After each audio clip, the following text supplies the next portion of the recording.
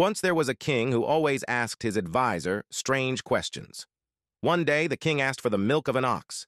The advisor, confused, reminded the king that oxen don't produce milk, but the king insisted he wanted ox milk by the next day. The advisor went home worried, wondering how he could fulfill the king's strange request. The next day, the advisor sent a letter to the king asking for a holiday because his son had just given birth.